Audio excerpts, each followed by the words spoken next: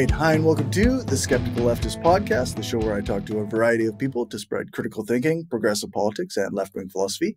And today I'm joined by Jessa McLean from Blueprints of Disruption. Thank you for joining me. I'm glad to be here, Corey. So I guess one of the first things I have to always ask is, who is Jessa McLean? I had someone ask, I think it was my mom. She's like, if people ask, what do you do? I was like, that's a very complicated question. It depends on who's asking. I'm a bit of a political analyst, but mostly I'm a shit disturber, right? I cut my teeth organizing largely in political circles and workers' rights. And now I do a podcast, actually two. So Blueprints of Disruption and one called Rabble Rants, whereas I get to vent. It's more of a vent than anything else. But yeah, I think I've seen myself tasked with, holding particularly left-wing politicians accountable. More so than anything, and showing folks the movements that they should be putting their energies into, right. Rather. Yeah, you've had some on your show, like some people who are in tenants organizing or labor organizing, or you've had like a variety of media people on talking about, progressive stuff, basically, leftist stuff. I just listened to 2 episodes in a row because I was a couple behind. And you had both the guy, Alex from the Maple, yes, and Alex some folks from Unicorn Riot, and I thought that was very cool. Yeah, I really like talking to Unicorn Riot because although it's a media company and we usually talk to organizers and activists on how they do what they do and, try to get tips so folks can really get into the game and do something.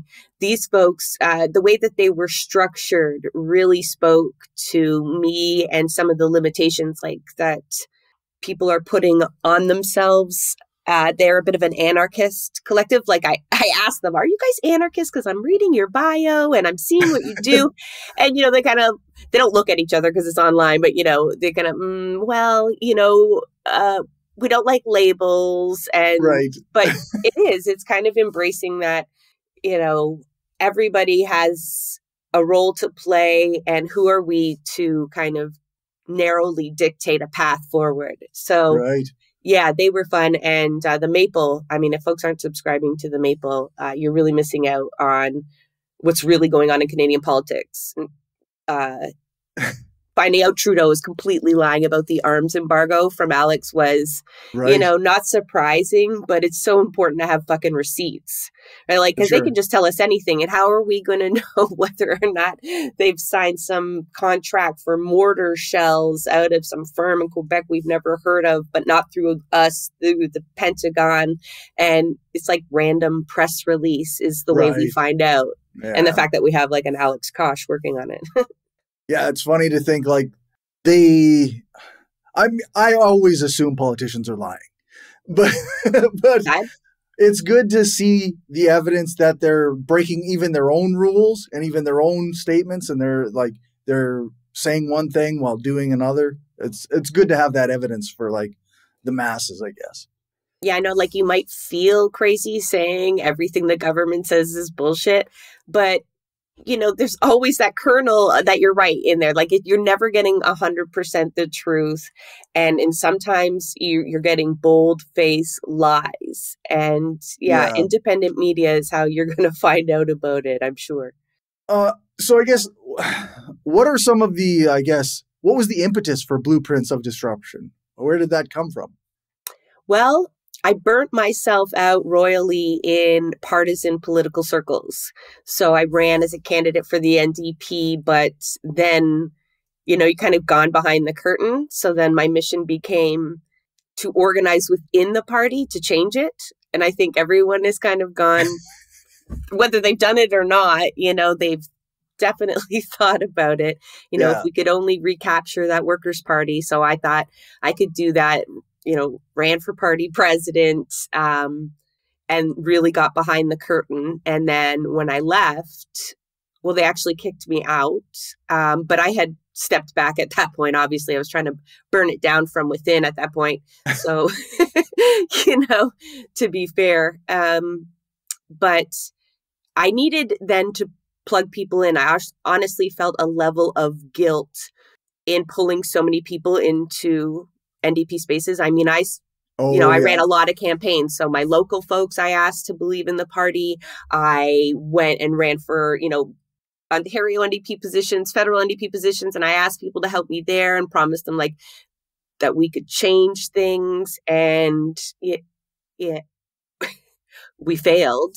It didn't work out. Failed before us. No, and it was harmful. It was really harmful. They really are, you've seen, some of it is publicly, we've seen MPs or MPPs just treated horribly because they've taken outside party lines. Yeah. And they're very, very cold and callous, especially in the dark, to members that not everybody knows. So I wanted to show people that you can still be politically active. You can still use all those skills you use on those campaigns.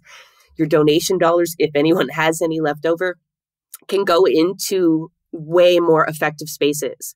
Yeah. Community organizing, tenant organizing, workplace organizing, other things just disruptions. You would be far more effective going out and shutting intersections down than going door to door for your NDP.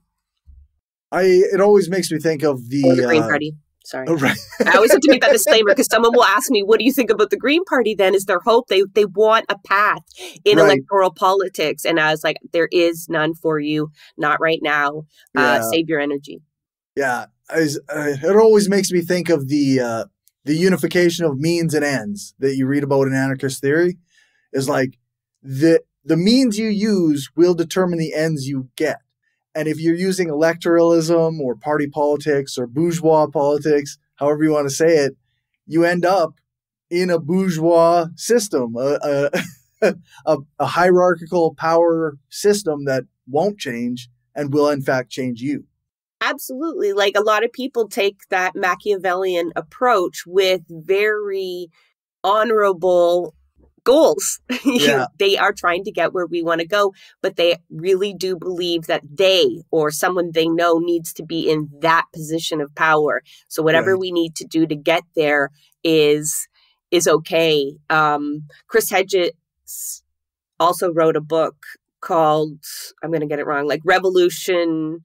No, War, does it change us? Frank, I'm not going to get the title right. But anyway, its premise goes through various revolutions and just, like you said, the things that you need to do. Sometimes it's, teaming up with some people who have access to resources you need to stage a revolution. And does that change your makeup? Absolutely. When you commit certain crimes, perhaps, that would definitely change you, not just as a person, but as a movement.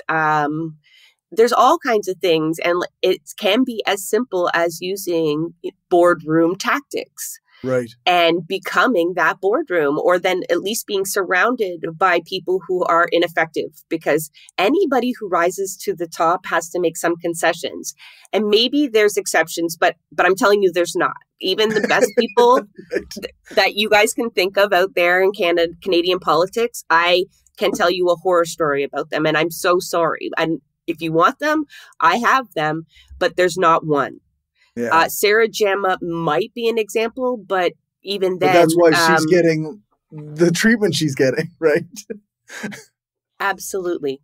And so, even folks like Fred Hahn here in Ontario, who are very principled, might have stories behind them. I'm not going to shit on Fred Hahn today at all, but he seems to be getting piled on anyway. So he's sitting on an executive that just voted 19-1 to have him resign. He's refused.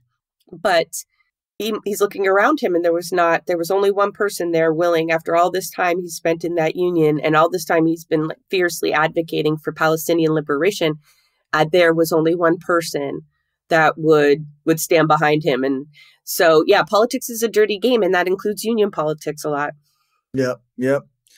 It's one of those things. I always, I still am pro-union, right? But in the sense that they're necessary to get us somewhere in the workplace, I guess. but like they're not what I rest my like political theory on. Yeah, there again, like in theory, absolutely, we need to organize into unions. Yes, that should include your workplace. Is like the structures that we have right now, or the institutions that we have right now, are they ideal kinds of unions? Like, no. No, they're structured just like the political parties. Their conventions are just as problematic as those political parties. Their need to maneuver through narratives that should not be related to their jobs at all. And I don't mean Palestine. I mean having to navigate that kind of feedback. You know, you should just be able to plow ahead. If you're voted in by your members on very clear things, like you should be able to just do your thing until your tenure with some safeguards. But it's just ridiculous, the energy that good leaders then have to spend playing that game of politics. Yeah, for sure. Through necessity. I was thinking, I guess, sort of back to your show. As I was listening to you talk to, like maybe this is kind of like a inside podcasting, but I was listening to your conversation with the Unicorn Riot, and I was thinking, like, how do you get nervous, and how do you come up with the questions that you come up with? No, I don't get nervous interviewing someone. Sometimes I get nervous going on legacy media. Because you really have to think of what you're going to say, whereas I am very much myself on my podcast, and I am genuinely picking the brain of fellow organizers so I can figure out how to maneuver through a revolution. This is what I'm doing. And so you'll find even my questions have shifted. Like, I don't know how many episodes we're at, like 170 or something. And I've changed, right? I've maneuvered how I've thought, and it's kind of been a personal journey. So sometimes the questions are quite selfish. They're based on, you know, how can I maximize my output as an organizer, or maybe as a podcaster specifically? But usually I'm thinking as an activist. And those are my genuine questions for those people, like, and I try to make it a real genuine discussion. So I might have a plan for questions. Right. But the discussion goes elsewhere, and I need to unpack things that they say. And so it naturally comes up. I mean, there's been some interviews where I feel like I've got like someone to come on that I've tried really hard to get to come on. Yeah. And but no, I think I'm past the nervous public speaking thing. It's just been something I've done for so long now. Right. Yeah. After being in the actual public eye, like for years I did podcasting, but not with any video. And then when I started transitioned into video, I was always very like self-conscious, I guess, is the idea. I don't often record video, so I don't have that extra. And my partner, Santiago Hulu-Quintero, he never lets me record. If he hears this, he's even going to be upset with me probably. But, you know, he's very particular. The background's got to be, you know, how he wants it to be. But like you can see, there's clutter behind me. I don't give a shit. I don't wear makeup. I barely brush my hair coming down here. I apologize. But it's, that is an extra level of things to deal with. But I feel you. Yeah, I try to talk to a lot of podcasters and sometimes YouTubers, and it's always kind of a different conversation because podcasters are used to talking a lot, but YouTubers are always very conscious of like their surroundings, unless they're like one of the ones who puts just an animated thing on their screen. But I could have been a cat, you mean? Yeah, for sure. Well, I did shift my camera a bit. I was like, oh, you can see that little curtain that kind of hides half the room. So I was a little hyper conscious. I wish you could see my plants, but it's just a little nook in my house. I can't stress too much about it. For sure. Well, I know, like, I guess I've spoken to Santiago before about, I was interviewed on New Left Radio a long time ago. Couple of years ago now. New Left Radio. No, I'm just kidding. I'm kidding. But you want to? That's a story in itself. Maybe that'll be a post-show discussion. Sure. But Yeah. So I've spoken to Santiago and we've messaged on Twitter a couple times before. I was going to have him on the show at some point as well. You definitely need to have Santiago on. He is an excellent writer on top of what you hear on the podcast, and a genius when it comes to sound editing. Yeah, no, he knows his stuff with sound editing. No, your show sounds very, very professional, very good.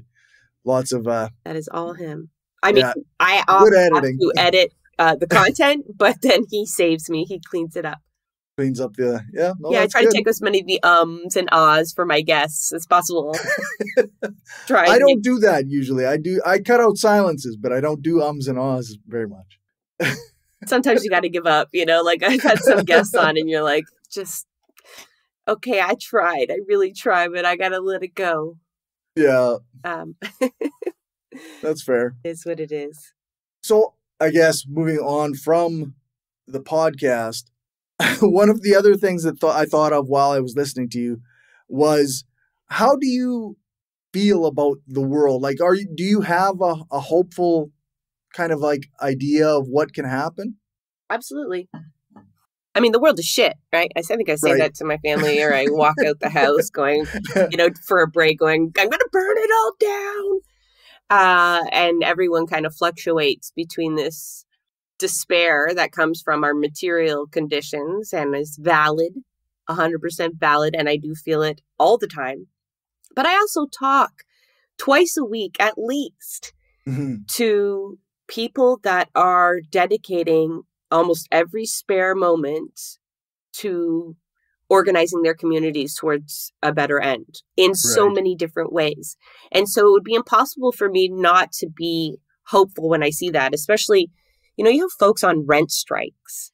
Right. Making tangible victories out of seemingly nothing, in places where it seems so obvious to organize, but we haven't done that well in a long time. And it has been a huge resurgence of people organizing where they are, right? Not just at their workplace, which is, again, seems kind of obvious, but can be very difficult, but in their homes, in their apartment buildings, and then in their pastimes, as larger collectives that you hadn't thought of before, finding connections. Right now, a lot of it is out of necessity because it's all hands on deck to respond to the Palestinian genocide. And so you're seeing climate activists and labor activists and obviously Palestinian solidarity activists and Palestinians and indigenous activists leading these movements together. And if you can't look at that organizing that's happening right now and the waves that it's making and see potential, those connections won't go anywhere. The lessons people have learned on the streets right now, they are going to just build on them. So people are starting to find their power. Sometimes they're being pointed in the wrong direction. So you have the right wing also realizing their people power, which is sometimes the biggest mental hurdle. Unfortunately, they're attacking immigrants, migrants, and using this power to bad ends, like a supervillain.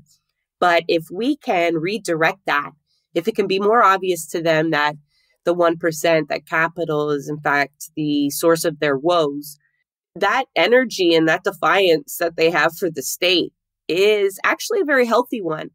But they have got their values all turned upside down. Individualism is just, it's what weakens them. It's why they'll never be stronger than us, though, because they don't understand the need to stick up for one another no matter what. So when they're in a tight spot, they can't guarantee their comrades, if they have any, will be there, because it's like, well, what do I get out of it?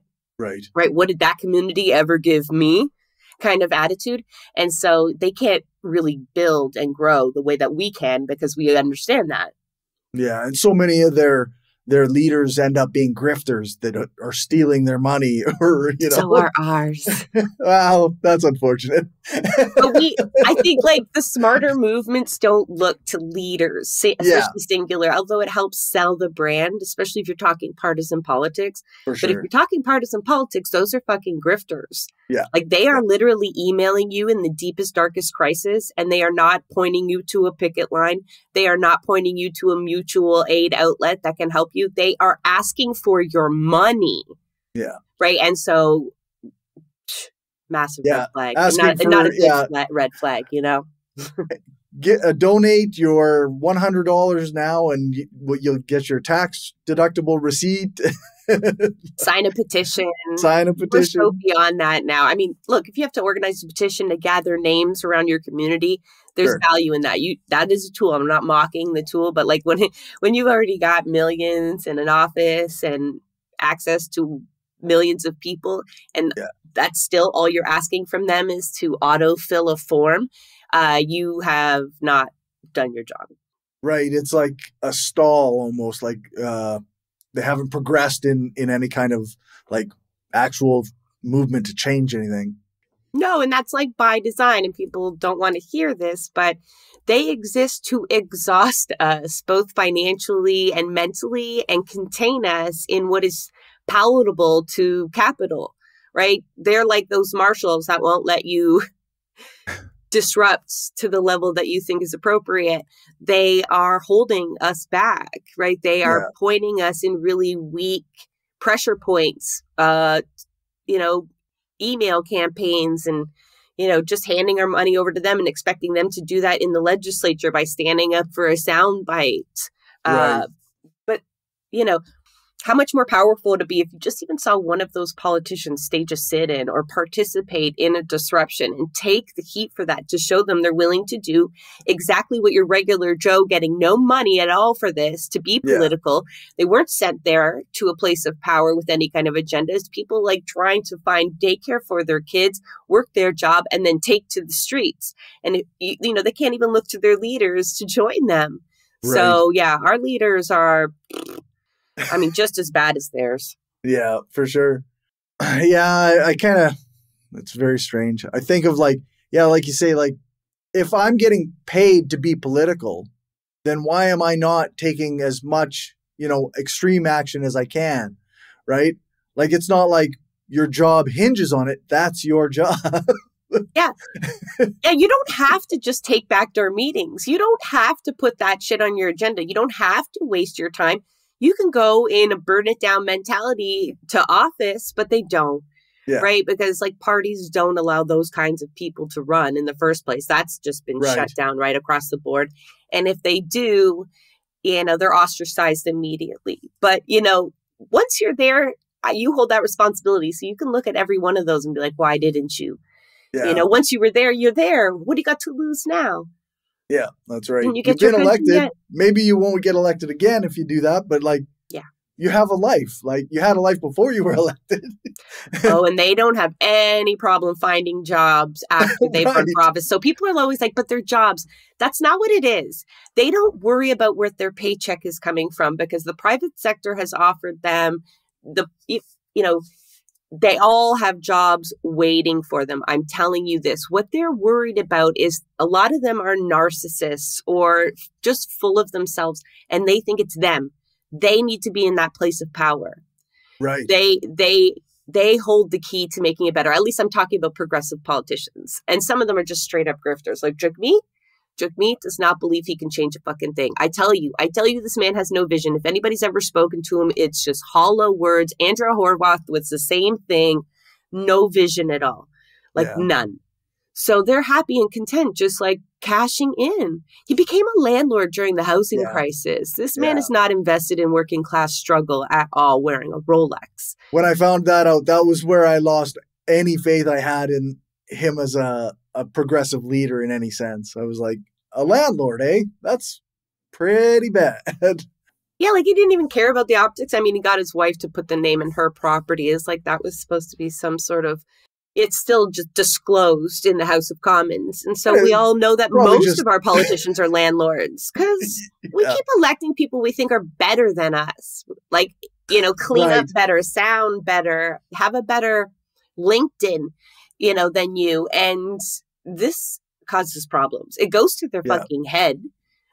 Right. And it means we're electing elites most of the time. Yeah, it's like they used to always accuse the left of being in echo chambers or whatever. Like you'd hear that online discourse all the time before Trump was even elected.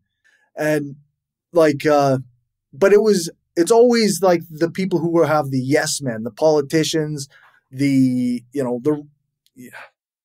who are placing themselves above us, that always are in the echo chamber. They don't know what it's like to live a regular life anymore. They've got all these people around them being like, yeah, you're the best. You're the smartest. You're right about that. It's, it's no good. Especially our leaders. I would say, though, your MPs, your MPPs or MLAs, wherever you are, in a lot of circumstances, especially with the NDP, they are kept in silos from one another as well. Is that right? So, you know, you got to imagine some of these people are going into this position for the first time. It's not your regular job. There is lots of ins and outs, but they don't work cohesively as a team as you'd expect. When I've talked to them, the elected, especially those who've left and are willing to be open and honest, they operate in silos, both removed from one another and generally from the public, especially the membership. I mean, you don't give them access to a membership. They'd have to go out of their way to do that. And so they're not even a reflection of even that, forget the general populace, but even the people who are working with them or for them, who they're supposed to kind of be feeding off of to a degree. Right. How does that make any sense? I don't understand how that can work even. Well, it doesn't. Yeah, clearly. Right? It doesn't. They cannot gain power. And when they do, it's because they've turned themselves into liberals completely, like unapologetically, like in BC, where they have even some really right-wing policies they've introduced, and people don't like to talk about it because that seems really hopeless, right? When people are like, well, like I get genuine replies in my Twitter that I feel bad. I try to answer them delicately as much as I can. Sometimes I just have to drop a podcast episode because like I have gone into it so many times. But then what do we do? Right? But then what do we do? Okay, who do I vote for? They're desperate. Like they're literally going like, well, okay, who then? Because I heard what you said about the Green Party. So what do I do with my vote? And I say to them, you know, vote however you want. If you feel like you got to vote. For me, it's consenting to a system that I don't agree with anymore. I'm a political science major. Okay, I bought into it for a very long time, but I'm not going to vote unless there's an independent candidate who needs me. That I respect. But vote how you want to vote, but just please stop putting your hope there, and definitely stop putting your energy and money there. They don't deserve it, and it won't change the outcome. It will not. Yeah, we for the longest time I was in Regina, like looking for anybody who identified as an anarchist. Like I was searching online, I'm trying to find people all over. And I finally found someone who used to be like into kind of organizing anarchist book fairs and stuff. And so I talked to them and I said, what happened here? Like, why can I not find any radical voices? Where are the people that are my people? And he says, everybody was absorbed and transformed by the NDP here. Like it took all the radical energy out of this province, essentially. So it's no wonder it turned into like a conservative haven. Yes, there are two outcomes. You know, you go in and you get absorbed, or they spit you out tired and damaged. I'm telling you, there was a federal convention that we organized around my sense of years since like 2020 has disappeared. So I have no idea, but it damaged so many people that never returned to political circles again. they are in their communities doing what some of them left us forever, but completely unwilling to enter what people call politics now. Yeah. And that has been generational. It has happened over and over again. People try to look to Jack as some sort of let's go back there. But I did an episode with Matt Fodor where he details the way Jack Layton transferred power from the membership into the hands of consultants and unelected staffers within the party, and began a we called the episode deliberate turn to center. And it's been that way ever since. But the anarchists, I think I'm finding more people adopting an anarchist perspective, even if they don't identify it politically. Right. What I mean by that is because I'm always looking at it, again, from an organizer perspective. At least I feel like that's my job, even though I don't get paid. But it seems to answer this question that we have all this unused angst in our movements, and we're so used to circles like unions and the NDP, where there's such limitations put on us and mechanisms and very official avenues of action. And we're so used to structuring ourselves that way that a lot of organizations have fallen into that pit. And what they're having is this unspent energy, or they're losing people. And the people that they're losing are the people that are most willing to push the boundaries. So it's not like anarchists from people have such skewed ideas of what anarchists are. Yeah. But if you gathered all of these people into a room and said, what do you want to do about X? Right? We have to stop X.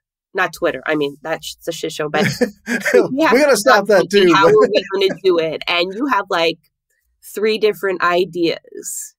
You have people really enthusiastic and capable of executing 3 ideas. The best way to move forward is a true collective spirit where you don't know the right answer and you let people find their way. Right? You have some limitations, so you don't let fucking fashion, right? You don't operate with cops. You don't operate with bigots. You don't leave space for folks to tramp on marginalized people in your groups. But you don't kick out anarchists who are willing to maybe stage a de-arrest. Mm-hmm. You don't tell people they can't be spray painting monuments because it's a bad look. Or, try to contain everybody into your idea of what is palatable, of what will draw as many people in. And if you absolutely can't have an anarchist element to your organizing, you should understand that you need a wing of people willing to do things that you perhaps don't want to be associated with your larger catch. Right? The larger group that you want to pull as many people into politically. But I was talking to the people at Last Generation for an episode, and they reminded me that it really just takes about, historically, 3.5% of people to force a change of government. That's interesting. It is, because it doesn't seem so daunting. You're not you don't have to bring every single person along. Not everybody has to look at the work you do and be like, oh, I would do it that way. That's one thing I've embraced at Blueprints of Disruption right from the beginning. And so does Santiago, where we don't know the right way forward. And there really is no bad tactic, right? What's bad is limiting the avenues of tactics or confining people into your vision, because then you haven't formed a true collective. And we don't know what socialism looks like for us because we've never involved enough people in what it should look like for us without interference, without someone deciding they know best because they've read this book. Right. We're not going to base our society off of somebody else's writing from 100 years ago. We're going to base it off the needs and the visions of the people who participate in it, or it won't work. Yeah. So you embrace that when you embrace the anarchist perspective of organizing, because then you admit to yourself that the way forward will be forged by the collective that you form. Exactly. Right. Not by the elected few these are the institutions that breed problems that do that way. So. Yeah. Bottom up, not top down. It's the only way to do it. But people will say that and still literally be structured like pyramids. Yeah, that's right. Where their grassroots base, like their database, is really just that, things to mobilize. Yeah. Right. Yeah, and it's like it makes me think of like and I don't necessarily want to say anything too negative about like the Communist Party or like the PL Party for Socialism and Liberation down in the US, and that, or like Fight Back or any of these organizations that are leftist organizations, but they are often like hierarchical and they have this is the book, this is what we're following, and this is what you're doing. And I don't think that's how things work. No, and it's okay that people have a niche, right? We think this is our role.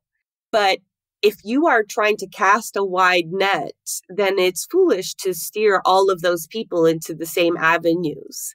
Right. I think that all like conferences and just attending somebody else's rallies is a solution in itself, right? And to tell people that doing certain things like embracing intersectionality in their organizing is not worth your time, they're counterproductive. Yeah. So I will say bad things about some of these organizations because they do have a very narrow view, and they're happy to say it. Yeah, no, that's they're right. happy to say. Like, I ran into some guy at a rally, and he was like literally shitting on the youth that had run that encampment for the last 30 days about their tactics while he was handing out magazines. Right. He felt he was being way more effective. And I don't want to be the person to say, but unfortunately I was, because he would not leave me alone. And so I did. But, you know, you have to, especially if you're talking about people doing the work, taking risks. Yeah, that's right. I really take issue with folks shitting on them. Yeah, for sure. And I see that a lot too on like online discourse is often like that. Like people will be like, oh no, Just Stop Oil is no good. They're doing things wrong, or this person shouldn't have protested in this way, or those guys shouldn't have done it in that way. And you go, well, what are you doing? You're just tweeting. Like, I mean, I tweet a shitstorm myself. So, I mean, there's something to it, but like, yeah, just tweeting to shit on people who are out in the street doing things. I don't know. But you've talked to people, I'm sure, and you could hear it, that they are looking for ways to do nothing. Right. Not because they're lazy. I think they're scared. Yep. They aren't doing anything themselves, and so they want to find ways to excuse every possible avenue they could take. And, you know, you're not always going to join up with an organization that is doing groundbreaking stuff, but you're going to make connections. You're going to find out what's for you, what's not for you. Yeah. And there's no shortage of community groups even in the smallest town, even in the middle of Alberta, Manitoba, where all of these conservative areas, there are local groups that exist, especially now that people have started Palestinian community groups, sometimes out of other groups that have found new purpose. Right. But yeah, a lot of people just, they want a reason why they don't have to do anything at all. Yeah.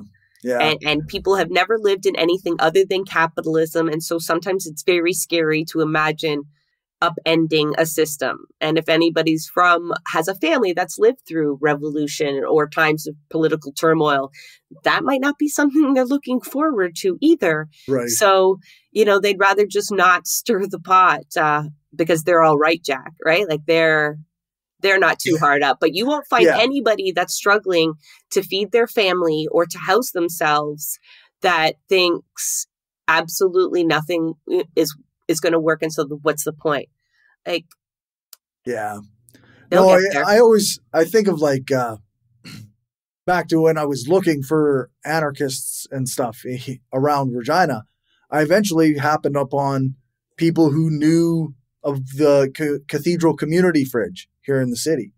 Okay. And like, so there's people doing work that, you know, they don't necessarily label themselves anarchists or, you know, shout from the rooftops that here's some theory to read or whatever, but they're out there doing good work and they're doing things and they're always looking for more help. So there's always these organizations around.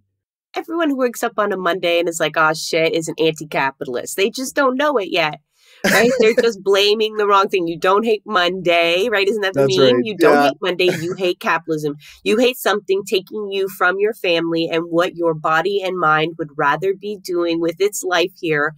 And you just haven't been, shown those shackles quite clearly. Yeah. But everyone, unfortunately, will get there. But it's just like, if we could just get people there before shit gets so bad, it's so obvious, right? Like that. But time and time again, you talk to people from the Irish Republican Army and who've lived through other uprisings, and it always, unfortunately, kind of has to get to the point where people are so oppressed by a source that is so obvious, right? It's had to unmask itself clearly, and then the people can work together and push in the right direction and have liberation in some form. But it's like, Canada, we're not there materially. It's getting bad. It's really bad. It is, yeah. It's growing, but it's like, come on, can we get you there before we get there? Like, can we right. around and be like, okay, I get it. But it's that thing, that human experience people have to have, the canon event that, like, fire or whatever it is. Like, regularly, me and my partner talk about, like, how unsustainable this all is, like the rent and the bills going up and the cost of groceries. And you go like, when do people notice it, right? Like, when does it explode? Because it's not going to fucking last forever. But then you tell them to get a vaccine and boom, you have like this little mini explosion. And it's just like, that's it. That's all we had to do was tell you guys. That was what set you off? Okay, so like maybe I don't know how to unlock people, but the genocide is pushing people together, learning new tactics, building networks that weren't there before. And so perhaps it can be an somewhat external threat, because it's not, right? That is the rise of imperialism, and we're not free until all of us are free. But perhaps we can experience it through social media, this awfulness that will drive us to kind of behave better politically than we have been, putting all our hopes. Like, even you're watching it real time in the South as people are opening their eyes after Kamala spoke last night, and she is screaming about how they'll have a more lethal American army moving forward. And what the hell? You are watching people who had said, okay, well, she's our only hope, right? It's Trump or her. So I have to put some hope. And you see them turn and go, no, this is not us. This is not for us. We will make no gains with this woman. And that is crushing to get to that point. But it is so freeing to then fully understand that you are not beholden. You don't have to curb your language. You don't have to cozy up to the powerful in really trepid ways that water you down. Because in the end, it won't matter who's there. Your fight will be the same, clearly. Yeah, that's right. Yeah, it's not, your team's not the good team that's going to change everything. It's every politician is doing what, the nasty shit. So we got to organize ourselves, I guess. Like, I can't take anybody seriously who's going to hold up. I have one of those signs, with my name on it, the orange signs. I'm not going to show it but like, I can't take anyone seriously who does that in the background anymore. No. Even though I was that person and I asked people to be that person, I now look at that and go, are you serious? Right. To what end? To what end? What gains do you think you're possibly going to make? It's just harm reduction that we're doing. Yeah. That's right. It's just. I just was saying that maybe. I was just saying that the other day about how I can't take anyone seriously if they have, and please, if I ever do this, somebody fucking smack me. A political person's name on your hard hat or car or on your person in any way. Yeah. Like, please, how do you do this? Well, I now feel the same about anybody with the orange that's in, honestly, I think you're just as ridiculous as this point as the people with "Fuck Trudeau" bumper stickers. That's the same like thing. you're just cheering, you're just waving this little flag, and you're not going to say shit. If you look at some of these people's timelines, they will not criticize the party that they're within at all. It's like they've forgotten how to be activists once they're inside these team sports, right? That's right. You don't talk shit about your own quarterback unless it's like with your family, right? You don't scream at him on the field, like, or you don't shit talk them on the media. I don't know what it is, but it's like they refuse to be super critical of the people representing them, especially when they win. Right? It becomes worse when they win. Right. Yeah. It's so scared of losing power. How could you say that? Or the people being attacked for being Trump supporters. They've got socialist flags in their bio. Everything you could possibly say, I fuck politics at this point. And you'll be accused of being a Trump supporter if you mention that Kamala Harris supports a genocide, or that she has kept people in prison past the release date so she can use their free labor. Like, no, we're going to wait till November. Just facts. Just facts. And you get accused of being a fucking Trump supporter. Yeah.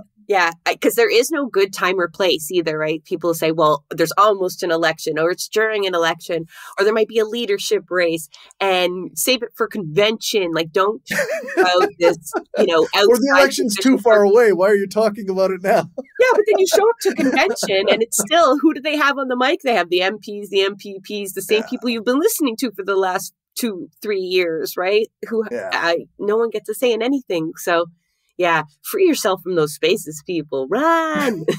Run! Yeah, for sure. Yeah, absolutely.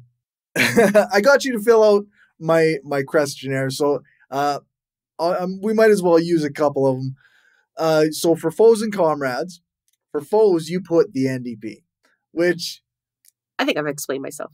Yeah, I think throughout this episode we've established that the NDP is, in fact, our foe if we actually are radical, right? I don't know what else to say about it except that, like, yeah, party politics is bad, even if it's the supposedly progressive party. Oh, people, maybe they want to start a new party. Yeah, people are doing that. And, people pushing forward.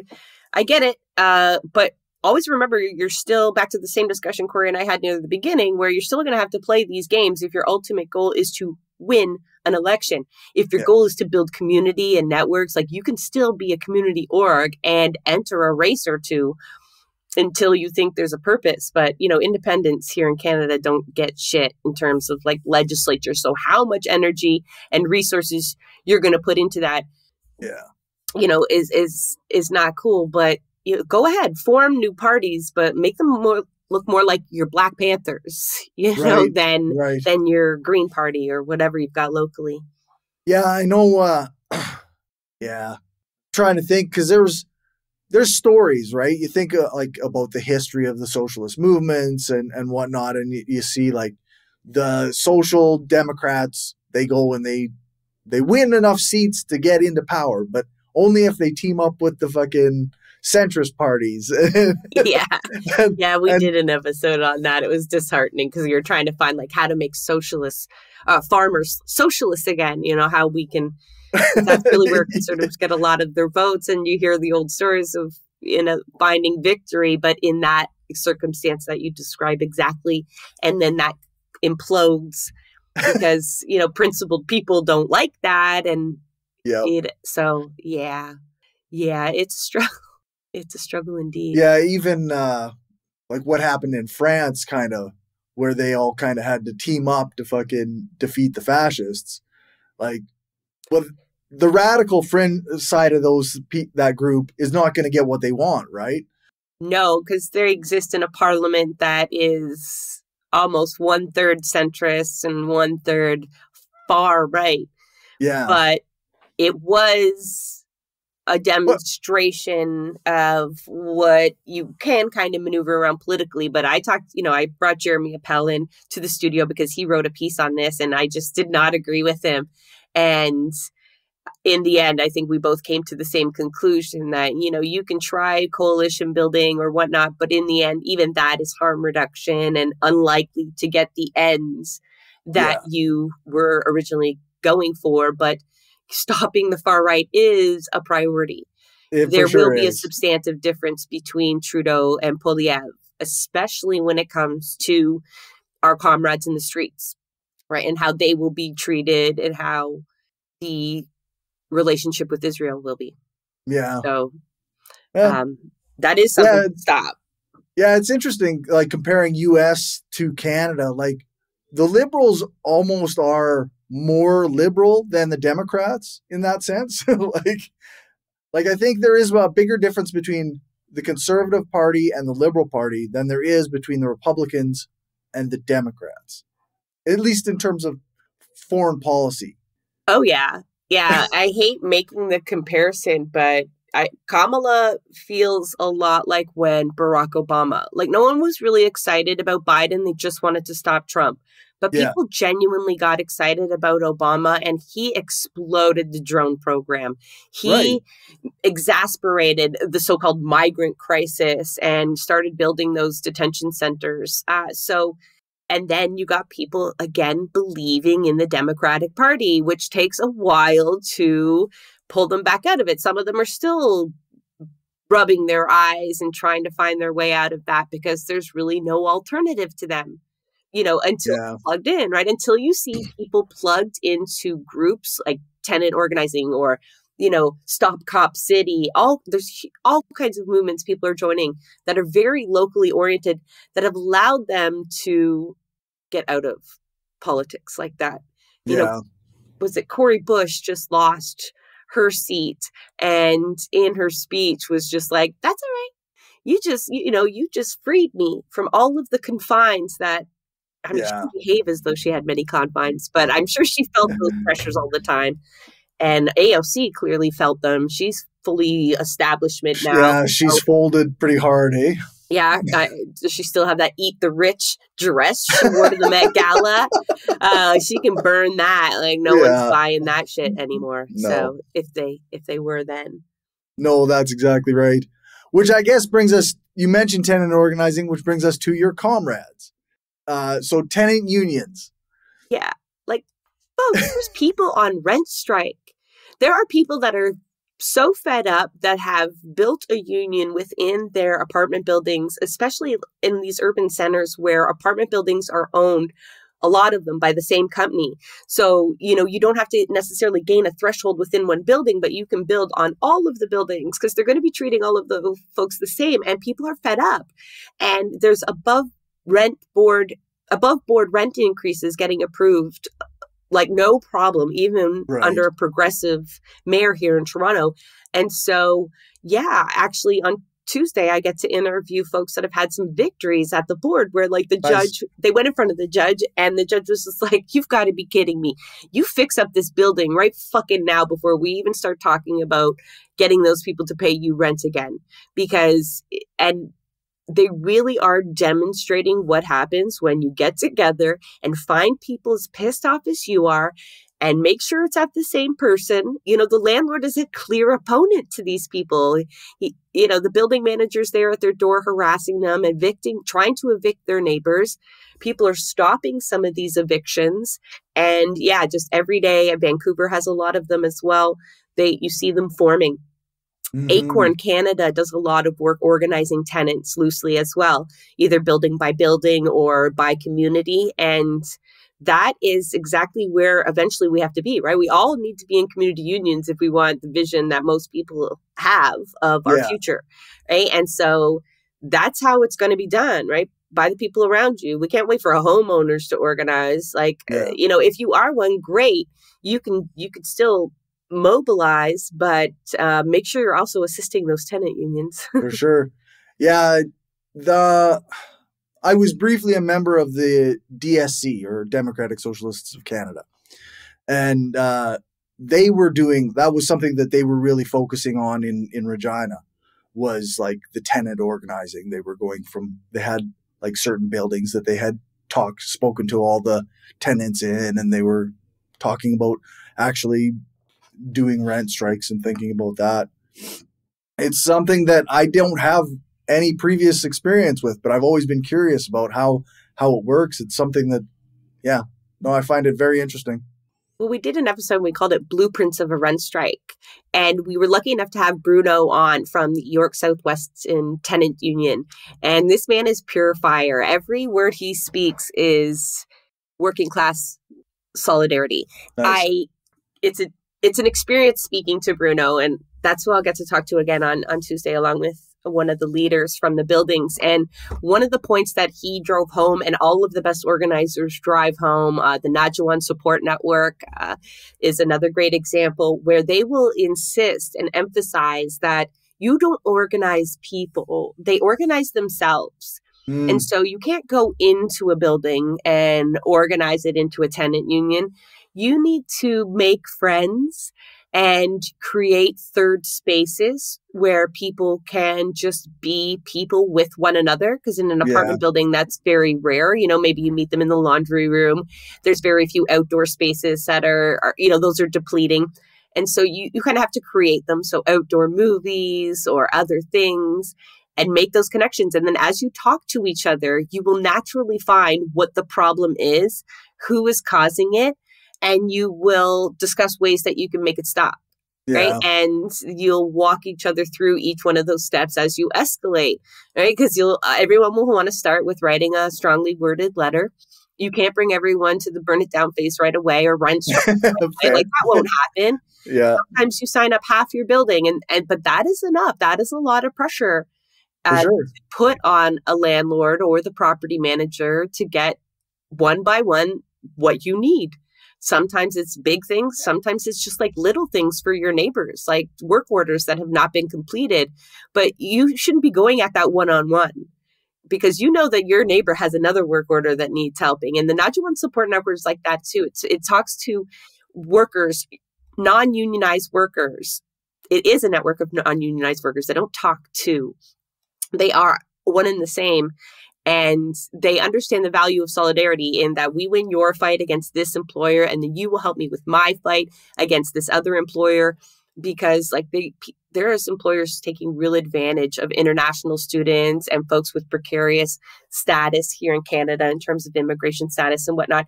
And so, and not every workforce is capable of unionizing. You know, people move around a lot, turnover. But there are unions of these workers, these kind of various workers from all kinds of different workplaces that have formed a network that will go outside of a boss's house and stage weekly protests, put up posters with their face on it. And I'm going to get the language wrong, but they have a name, a derogatory name that they call them. I think it's in Tamil, but, they high pressure tactics, things that a lot of people are like, well, I'm not sure I'm ready for that. No, they just go full throttle a lot of the time, and they get it done.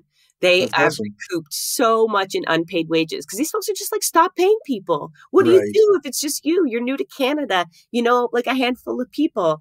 Yeah. But, when you look, you find these networks, and they're incredible. That's fantastic. I think I have more questions for you, but we're coming up on an hour, so we better call it. So I guess, is there anything that you want to talk about that we haven't talked about? Yeah, I want people to just take care of themselves out there. Burnout is absolutely real. I kind of joked about it earlier, but we are going on plus 10 months of witnessing a genocide in real time amongst a planet burning, shitty politicians, and we can't pay our bills. Yeah. And so I tell people to fight all the time, get in the streets, do what you can. But I don't spend enough time, I think, reminding people that rest is revolutionary as well. And although it is completely pressing, if you have time to listen to my podcast or even scroll through how many episodes there are, know that every single one of those episodes, behind that is a network of people that are working constantly. So you can take a breath.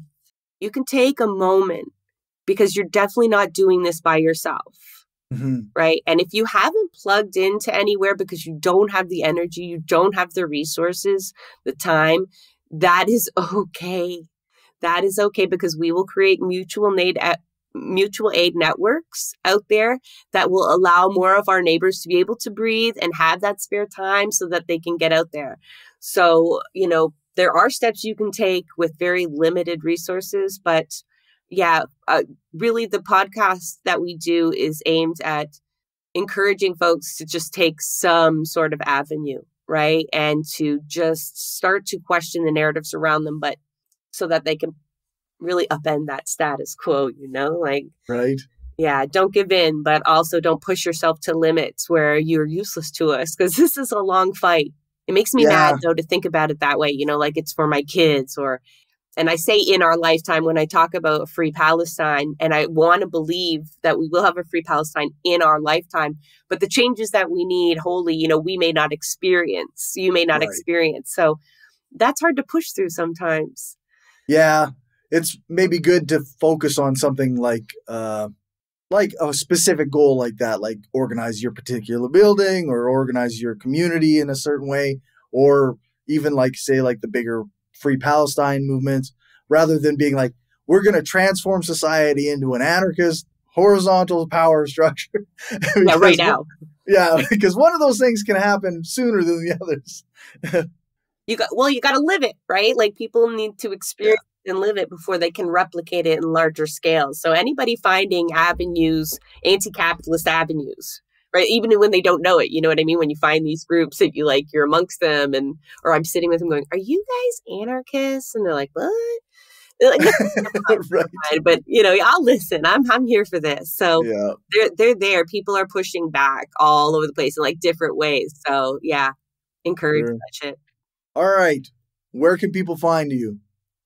Well, Blueprints of Disruption, we're BP of Disruption on Instagram and Twitter. My handle, I don't even know my handle. I think I'm just /_ McLean. Yeah. So Jessa _McLean on Twitter. That's where I get most of my venting out. You might be amused, but please give Blueprints of Disruption a shot. It is my labor of love, as well as you can hear Santiago. No, and it's in my opinion a very, very good show for anyone who's interested in radical politics. Well, thank you, and thanks for having me, Corey. Absolutely, thank you very much for your time. All right, folks, that's all for now. Thanks for watching or listening. Remember to share this show with your friends or on the social media site that you use the most. Thank you to everyone who supports this show on Patreon. I really appreciate it, and it helps me keep the power on. Thanks to my top patrons, Damian Marie Athope, Some Random Geek, Justin Clark, Dan F. Smith, and Lisa Glass. And thank you to my new patrons. You can stay tuned for the list of patrons at the end to see your name listed.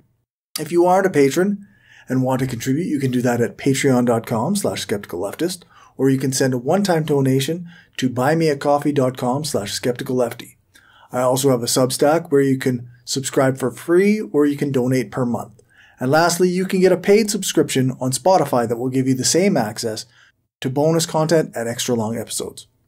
If you can't contribute financially, then I'd like on YouTube or a 5-star rating and a review on Apple Podcasts or one of the podcast review sites like Podchaser would be great. If you want to find more from me, then make sure to check out the show notes for links to all my stuff, or check out my Linktree. It's linktr.ee/skepticalleftist. That's where you can find all of my social media spaces and communities.